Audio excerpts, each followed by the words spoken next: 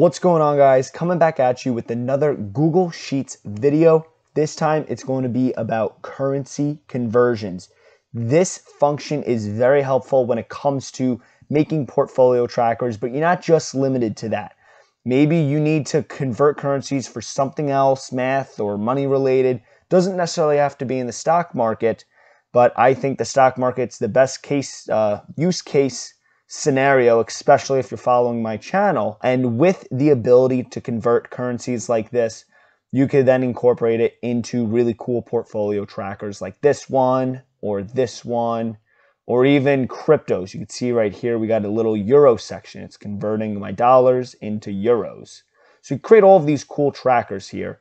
But how do we do it? How do we convert to a different currency? Is it easy? Is it hard? It's honestly one of the easier functions. So this video is not going to be too long, thank God.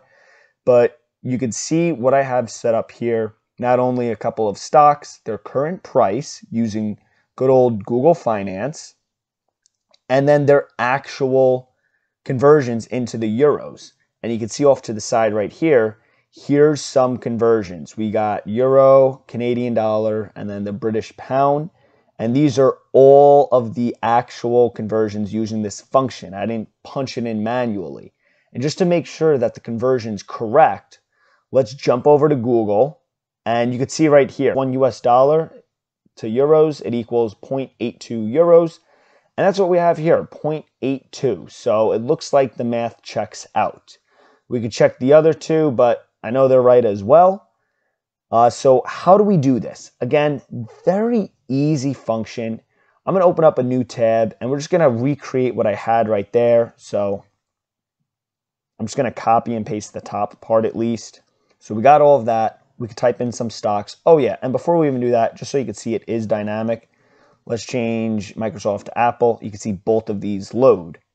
So how are we doing this? We're going to go here. We'll type in Apple, PayPal, how about NVIDIA?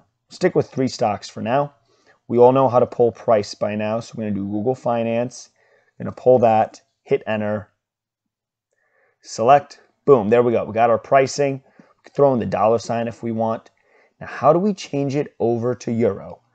Again, very easy function. Here's what we're going to do. We're going to hit equals, Google Finance again, open quotation. We're going to type in currency. Then we're going to do colon, type USD and EUR.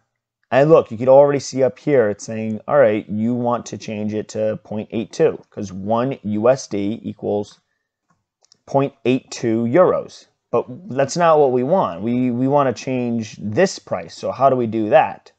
Well, all we have to do is then go back to our equation. So we got equals Google Finance, currency, USD, EUR. Multiply that by this cell, hit enter, and boom, there we go. So $126.85, which is the current price of Apple as I'm recording this, is equal to 104 euros. Let's jump over here just to check our work. And you can see I already have it plugged in. $126.85 says it equals about 104 euros. And that's pretty spot on. We're maybe 2 cents off, but that's good enough. And then we could drag that down and it updates these prices. But you may notice, hold on, why is there a dollar sign in front of it? It's one thing that Google doesn't do. It doesn't understand, oh, this is the euro, so that's the wrong symbol, which kind of sucks, but it is what it is. So we would actually have to manually change our format like that. So there we go. And just so you guys can see where I got that, right up here, more formats, 1, 2, 3. You go down to, look, we got the British pound, we got euro, we got Chinese yuan. We go to more formats, more currencies. Chances are you're going to find your currency in this long list of currencies. So then you could figure out, you could have exactly what symbol you need. So now we're not done yet because we could get a little more complex here. And this is what I mean. If we go back to this one, this is all dynamic through this cell right here. If I change this cell to say GBP and then hit enter, all of this updates. Obviously, the symbol is wrong, like I just explained. So we're going to change it just to plain text. And we'll do that. But this just all changed to GBP. And then we'll go back to Euro, hit enter. We'll go to rupees, which I think is INR.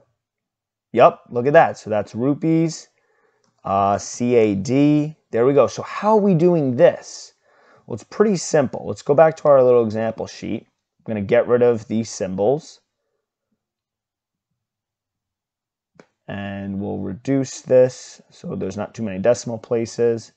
So this is what we have to do. We got to tweak our formula, and it's not that hard. We're going to go back to USD, EUR.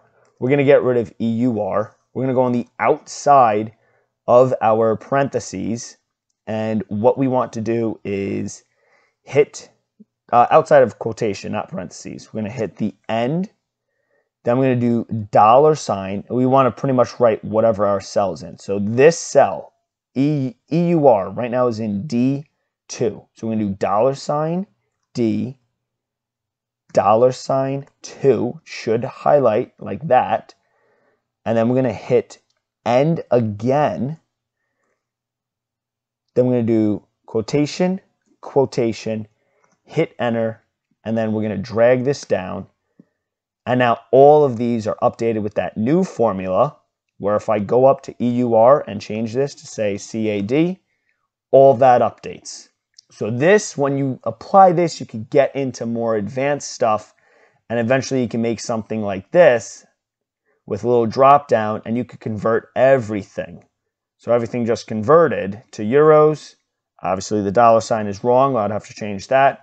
But all the prices can adjust that way. And you can really start to create complex trackers like this with this rather simple function. Just to show you guys over here, this is Euro, Canadian dollar, and British pound, as you can see up there. But besides that, I mean, there's not much to it. You could start to add more stocks. You just drag that down, and then this will update like that. The only other thing that I would say that you may want to add to your equation is in the very beginning, do the good old if is blank.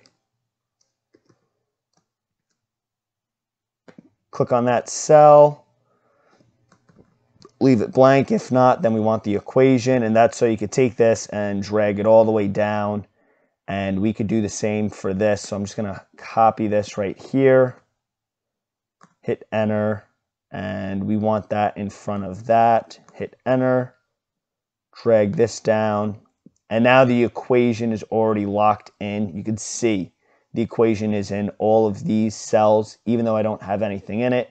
So as I add my stocks, say now I buy Microsoft, then everything will update like that. You don't have to worry about plugging it in manually or dragging it down. It's already all in these. So Microsoft, how about Google? Hit enter, boom, there we go. But guys, that is it.